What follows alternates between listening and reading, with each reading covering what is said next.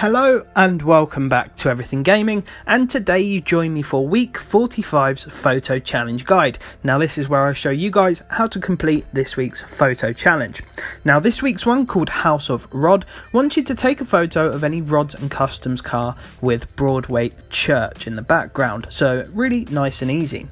Now the first thing you're going to want to do is filter your Rods and Customs cars in your garage. Now hopefully you guys should have a few, but if you don't worry, you can apply the same filter to the auto show, and you can also hop into the auction house to find some as well.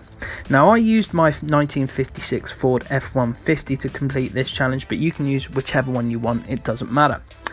Now as for the location of the church, let's say we start off at the Horizon Festival. If you just go to the right and straight down, you will see Broadway. Now if you see there is a little danger sign there called Leap of Faith, the church is literally on the other side of that. There's also a fast travel board which was on top of the church. I'm sure some of you guys know the pain of trying to get that one.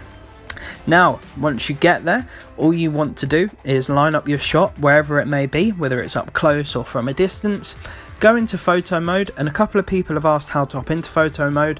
Don't worry, it's not an embarrassing question. For those of you who are new, to go into photo mode you can either hit up on the D-pad or hit the pause menu and find it via the menus that way.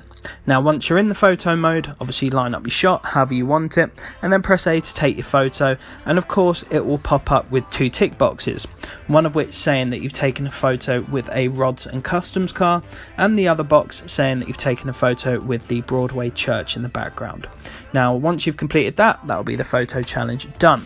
If you are having any difficulties or problems, just let me know down below in the comments and I'll help you out to the best of my ability. Now if you're also new to the channel, I would very much appreciate if you could subscribe, and if this did help, don't forget to drop a like.